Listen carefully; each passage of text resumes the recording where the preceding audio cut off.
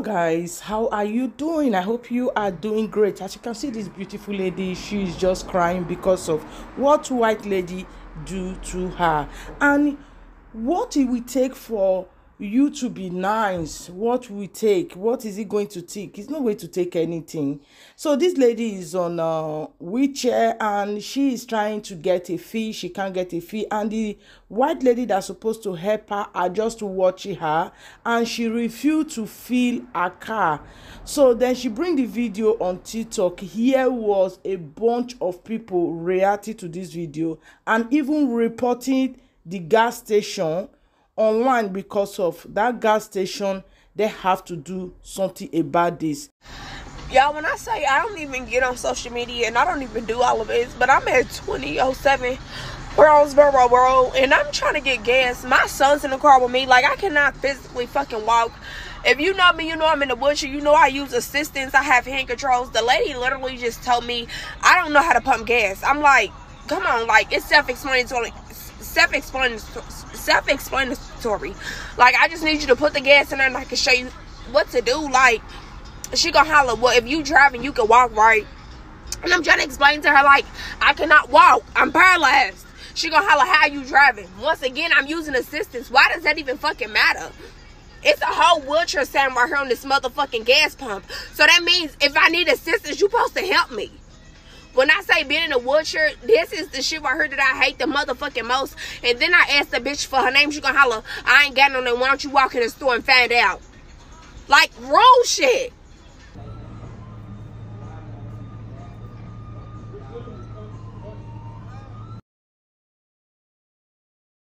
Y'all, when I tell you that this video pissed me off, I'm not. I first want to start off by apologizing to Miss Winter Marie for I'm sorry you had to go through that, love. That is uncalled for, so unprofessional, and just so disrespectful. Like, this is why being educated is very detrimental. Okay, there's a lot of people out in the world who act just like that, and really set people who are disabled in the disabled community like me back so much. They set us back so bad because they refuse to get to understand the different type of disabilities and understand why we come and ask for help.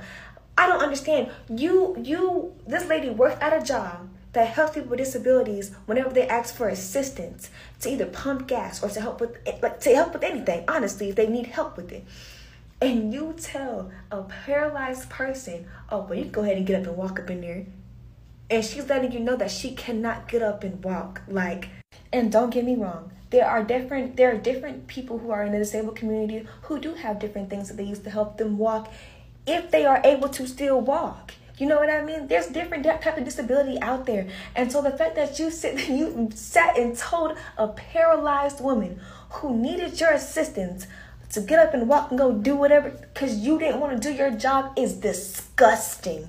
Is absolutely disgusting. Y'all, we cannot continue to grow as a nation or grow together if we can't even sit here and get to know one another, get to know different disabilities, get to be helpful to one another. Like, I mean, I don't know what that lady had going on. I don't know what they had going on, but you sat there and made somebody feel so little and less of themselves, crying in their car because they needed help, and you refused to help because of whatever doggone. Y'all, it's just baffling to me. It is baffling to me. But all I want to say is that we really need to do better as people to go help others, no matter what situation they have. Like, it doesn't matter what disability or if you're able-bodied. There's no reason why there should be that hatred in the world to do that to somebody else and think it's okay and walk back in your job like, oh, it ain't nothing. Y'all. Now, the young lady you just saw in duress there is Winter Marie, and this is her page.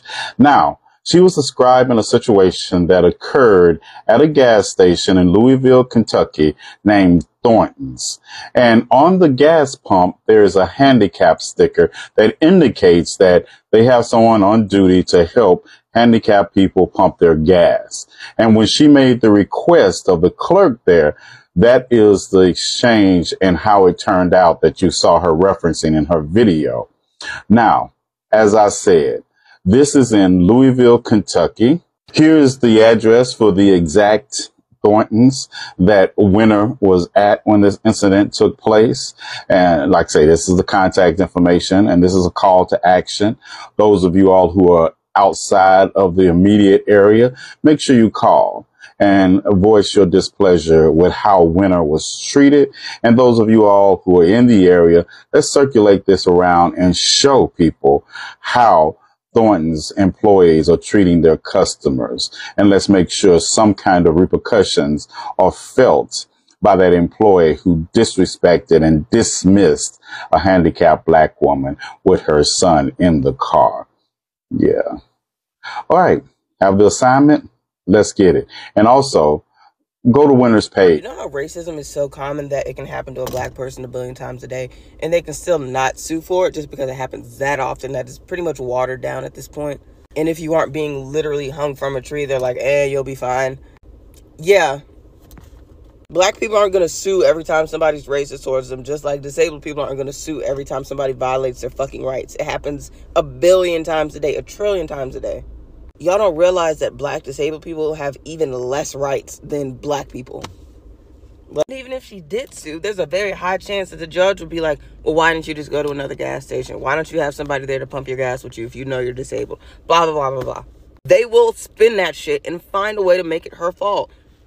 Ableism is so ingrained that a lot of people believe it's the disabled person's fault for not having every single accommodation in the world when there are not a lot of accommodations. Winter, I am so sorry that that happened to you. That is god-awful.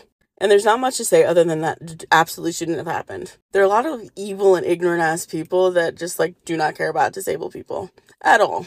And there's a lot of people in the comment section saying you should sue, you should do this, you should do that. The best course of action in situations like this is public pressure, which is why I'm glad to see that your video is getting a lot of responses. You can also contact advocates of the Protection and Advocacy Agency. Your best bet, though, might be the ACLU. But I need people to understand that, they view the ADA the same way they view the Civil Rights Act, which is that once it passed, that discrimination was over. And there's all this recourse that can happen, once you're discriminated against as a disabled person. There are so many caveats to the Americans with Disabilities Act. And there are so many limitations on what disabled people can actually do to get some sort of legal accountability. This is an everyday thing. This isn't just oh, this happens. This is every day. Every day for disabled people, and it should not be. And that pissed me off. So it was one time that I went to a 7-Eleven, I believe.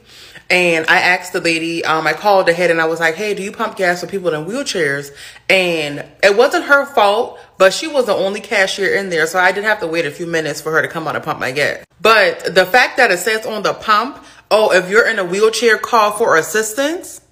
And then y'all got rude ass people working like that at the gas station that's supposed to be assisting people in wheelchairs. That shit is not cool. Now, see, me, I've been in my wheelchair for going on 7 years on the 23rd of this month. So it takes me maybe 3-4 minutes to pump gas. And that means getting in and out, doing all the extra shit. But not everyone has the same luxury as me that are in wheelchairs, because it is fucking difficult. It is hard. And if you don't build your strength up for that shit, it's hard and it's tiring. Every day I don't feel like pumping gas for myself, so my husband will do it. But for people that don't have help, the signs say, bitch, I'ma help you.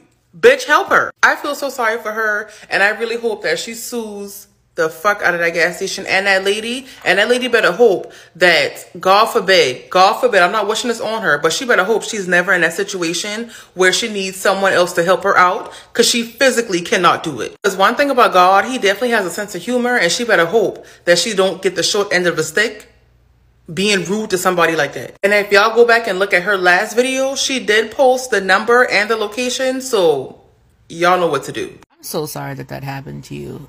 And I guess, I didn't understand the story at first, because I'm like, why is she making it a big deal to, pump your gas if you pull up to the gas station? And I realized then, and I think I'm right, that you might be from the South, just off your tone of your voice. I'm from Massachusetts. There's full service gas stations up here. I was just talking to one of my friends who are from the South, and they were confused when I put up to the gas station and I handed the person money and was telling them what type of gas and how much to put in it. They're like, what are you doing? I was like, I'm getting gas. They're like, wait, you don't pump yourself? I said, no. There's full service and then there's self-service, you know? So it's just one of those things where you realize, like, not every place got it like that. And I'm so sorry that happened. I mean, there's no need for you to uproot your whole entire family, whatever. But I don't know if there's any other places, whatever, but, like, there are states that offer a full service. Like, you know, New Jersey, it's illegal to pump your own gas. You know what I'm saying? So there are places where you do get, you know, help and service without asking for help and service when it comes to simple tasks like that. Obviously, you don't need to move your whole family, but I just think it's crazy. Like, you don't realize how different, you know, places in the same country that you live in work. Even when it comes to the simplest things, as in pumping gas. And that's buffoonery. You should have even explained yourself at all to the wench that you need to help pumping gas, whether you had children with you or not. That is so dumb. Only question for this person that's sitting there in the service station doing nothing. Like, what did you gain from this whole entire experience? Like, what did you gain from not helping this person who is disabled? Like, when disabled people say that they are discriminated against, I knew it was a thing, but this was uncalled for. And we all know why she didn't get up. Let's just be honest. Like, let's be honest. We all know why she didn't get up. She looked at her and said, you can walk. You can drive. You can walk. Like, people don't have self-driving cars now. It's 2023.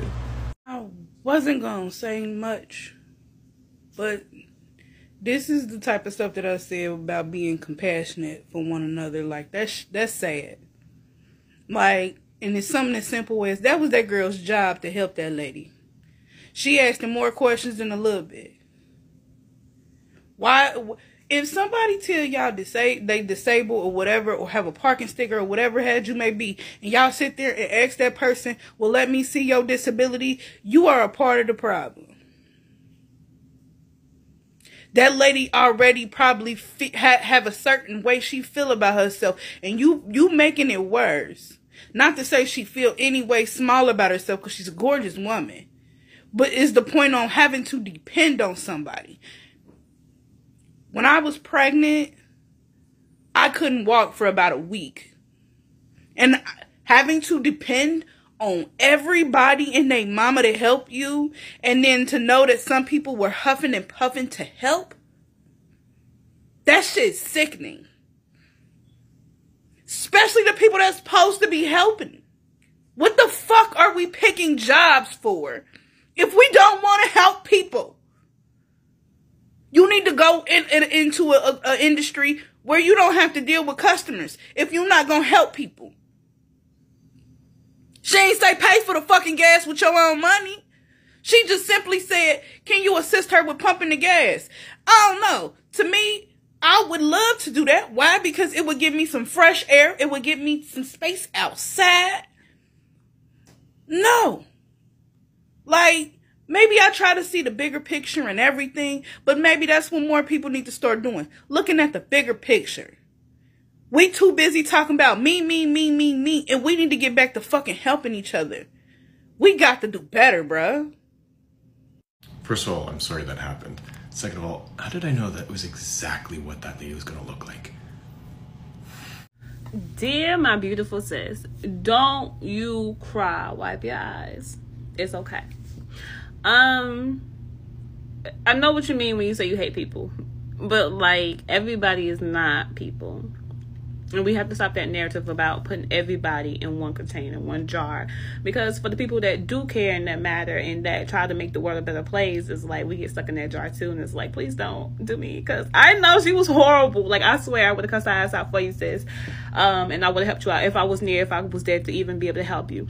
But understand this, like, and this is like one of those great teachable moments where it's like people are a reflection of how they feel inside. So she may think she may that, you know, like, like, you're not getting over on me. But I promise you, like, and we know this, and things that I speak, like, I speak it as a master enlightener because I've been through it and I know how people work and how the mind works, because, you know, that's also another one of my, like, niche. And anytime somebody projects on you, just know that it's because it's a reflection of their own life. Like, she probably asked somebody, like, can I get some extra sauce? Because she probably that person that'd be on the restaurant, and, you know, when they order their food and ask for sauce and they forget her sauce, and she gets brushed over, just like, you know, because she looks like that type of person that has that aura that kind of just gets blended in. And so when she gets sick and tired of it, she's like, you know, because I've had that moment where it was like, I was like, you know what, I'm sick of people. I'm gonna start treating people the way they treat me. We all go through that phase in life where it's like you get fed up. But the real test of time is when you can understand that everybody's not on your level. Like, and everybody doesn't have the heart that you have, and everybody does not have the mindset that you have. And one thing that I learned in the spiritual journey is that everybody goes at their own pace. Some people never do it, and then some people do it. All you can do is focus on you. You gonna shed them tears. It's time to release that shit. Let it go. Because I always say, I want the universe to get the people back. Let the universe have her ass when it comes to karma. Don't wish her bad. Wish her all she deserves. Like, people like this, we wish them what they deserve. So when she walking out that store one night and she think the hell life can get no better, and she tripping, she fall face forward and land flat on it. Yeah, baby. Yeah. It happens like that. When she's trying to figure out why every person she talks to is just seem like they have the same thing going on, and like her love life is shit, and she gonna probably be an old woman with cats. Yeah, baby. People live true hell in their day-to-day lives. Don't let her try to sprinkle some of her hellfire on your sunny skies. Keep your head up, sis. Be beautiful inside and out. And y'all have a grand day.